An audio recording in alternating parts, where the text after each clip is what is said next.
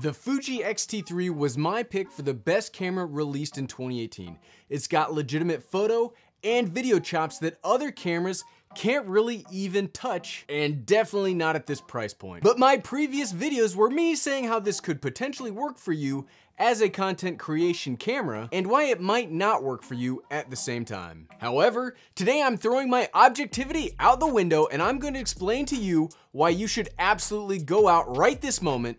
Well, not this moment, but after watching the video, and go buy a Fuji X-T3. What's up everyone, I'm the Everyday Dad, and if I can figure it out, you can figure it out. Straight off the bat, the X-T3 is one of the highest value cameras on the market today. Seriously, there isn't anything out there that gives you 4K 60, fantastic autofocus, great colors, more codecs and recording options than you could shake a stick at. A video stick? That's weird. And it does that at less price than anything near it in its competition. It doesn't really have any competition. If you follow me on Twitter, which you absolutely should because we have a great time there, you'll know I recently sold a lot of my camera gear in an effort to simplify my out-of-studio camera setup. That's where this little gem comes in. This is my first time outright owning the X-T3, and this is my personal X-T3. Before I've had them on loan from B&H, but this one, that's me. And the time has come for me to lay out a whole host of reasons for you to buy this camera. Actually, you know what? Let's switch to the Fuji right now so the rest of the video will be on the Fuji. Okay, now that we're on the Fuji, I do want to mention if you are here to get wowed by the photography aspects of this camera, sorry, you won't get that in this video. I'm strictly a video user. I mean, look at the XLR adapter, And on that note, first up, the video recording codecs and capabilities. The X-T3 has more video recording methods than almost anything else I've ever seen. You can pick the resolution, frame rate, and bitrate all the way from 4K 60 DCI down to its lowest recording setting. Do you want 4K 30, 100 megabits per second? It's got it. Do you want 4K 24 frames per second at 400 megabits per second? It's got it. Do you prefer H.264 or H.265? You can have both. Plus, like I just said, it can record an actual cinema DCI 4K and the more prevalent UHD. That just means 17:9 or 16:9. In addition to a huge variety of resolutions and frame rates, you can even do 10-bit recording internal to the camera's dual SD card slot. Or, if you want more color information, you can do 10-bit 422 out to an external recorder like my ever favorite Ninja V. In all fairness, it is easy to get lost in all of these, but if you know specifically what you want, chances are you can absolutely find it here. That's cool and all, and I really like having options of how I want my video to look and what kind of information to have in it, but you know what's more important? That the image is in focus. Kind of important, right? And wow, I still really like that the X-T3 has eye autofocus in video mode. Yeah, it's got the little box and it makes sure the most important part of the video stays in focus with its awesome phase detection autofocus system. I mean, that's one of the main reasons I bought this camera. When I'm here in my little office/studio, I use all manual focus because the GH5 has a wonderful app that lets me control the camera from my gross green chair here and this iPad. These chairs are gross, by the way. But when I'm out filming myself, I don't want to mess around with phone apps or manual focus on the lens. I need the camera to really run itself so I can just make the content the way that I want to make it. And the autofocus system on the Fuji is so darn good. But, I mean, every autofocus system, including Canon's fabled dual pixel autofocus, will fail from time to time. I mean, things happen. But here's one of the best parts of the X-T3, especially if you are used to a Sony mirrorless camera. Most of these cameras don't have flip screens anymore. I mean, the GH5 does, thank goodness. And they all need to start having them. Please, Fuji, please start having them on your camera. So you'll probably have some kind of a monitor of sorts to check exposure, framing, focus. This is leading up to it, by the way. Sony will not let you have the information sent through HDMI when shooting in 4K. So you can't actually tell what your settings are using a monitor. You don't know if it's tracking your face, or if your shutter speed is correct, or anything. You just have to, you can see the image, and then that's pretty much it.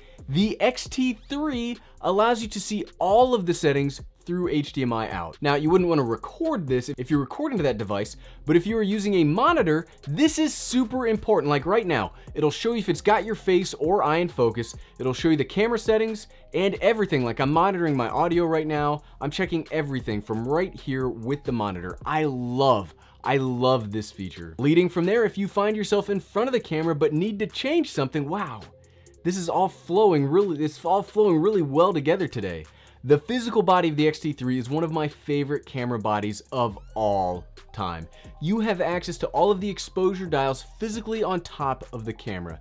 You don't have to get up and walk behind the camera to do it, and that's so important. I hate when I have to mess with a setting on a camera in my studio and I have to get up, mess with it, come sit down, see if it's right. You got to do that over and over. So you'll see in your monitor if you are overexposed. So you can drop either the ISO from the top of the camera or the aperture from the ring around the lens. If you don't know me, I'm a huge proponent of intuitive systems, and minus having a flip screen, this is the best way I've ever found to dial in the settings from in front of the camera. And once you've got those settings dialed in, the video quality is fantastic. Man, another great segue. We're doing really well today. I need to start writing like this all of the time. But seriously, the image quality out of this camera is fantastic. And the main reason for that, in my opinion, are the Fujifilm simulations. There are a whole wide range of simulations that they don't exactly, but they should simulate recording what a film camera looks like. Now, I don't really aim for cinematic videos or content, so I'm not as concerned about that film look, but I think the Eterna profile looks fantastic straight out of the camera. It's one of my favorite picture profiles today. I mean, it's right up there with the A7 III's PP1. Like, those are my two favorite recording modes ever. I wish Panasonic had something like that. It's phenomenal, and you just don't even have to touch it later. Longtime viewers know when I say video, I mean both image and audio quality. And like you can hear right now, the internal preamps on the XT3 are pretty legitimate for a hybrid mirrorless camera. We have a Rode VideoMic Pro Plus that we got running through the camera, and I think the audio coming out of this thing is amazing. And you might not think that's important until you start producing video of any kind. Bad audio will kill content faster than anything else.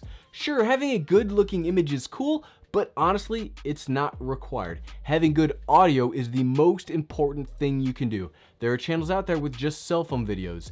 Image quality is not that important. Seriously, as an aside for a second, if you come to me on Twitter or in the comments below and you ask me what camera you should get, I want you to take whatever budget you have in mind, and I want you to take half of it and put it towards lighting and audio. Once you've done that, then we can start talking camera bodies. Getting a higher end body doesn't do much if you can't light or get decent audio. Those two things are far more important. And speaking of the body, the last reason to get the XT3 has to do with everything else except the body. First, the lenses. The kit lens that comes with it is one of the best kit lenses I've ever seen. It's made of metal, it looks great, and has all of the functionality of a high-end Fuji lens.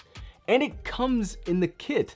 For those that are not camera savvy, generally the kit lens sucks. It's like one of the worst lenses in the system, but this one is really good. Also, the 12-60 Lumix lens is awesome, and the 24-70 Nikon Z6 kit lens is also fantastic. But the rest of the lens lineup is also just as great. But what's really great about it is the lenses are good, but the prices are so important.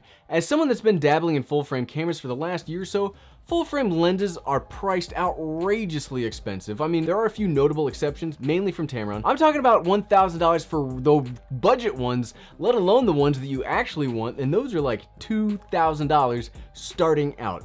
Fuji lenses are optically awesome, and they do have some constant 2.8 zooms that are in the $1,000 price range. Yes, that is expensive, but it's doable, and their prime lenses are small, they're high quality, and they are much cheaper than their full frame mirrorless equivalents. And I really like APS-C sensors. They just work really well. So not only does this system rock for lenses, but the battery grip is almost a must-have accessory. Again, it's pricey, but you can get it in the kit with the camera to save some cash. It gives you 2 additional battery ports, but what I love is the grip has a DCI input, so you can power the camera from an external source like your wall. As someone that has a live show once a week, using batteries is a big pain in the butt, and my GH5 has died in the middle of the show even with its battery grip on, and that stinks. It's probably my fault for not having them fully charged all the time, but that's why external power is so good. And finally, before we sum up, the price. The XT3 can be had for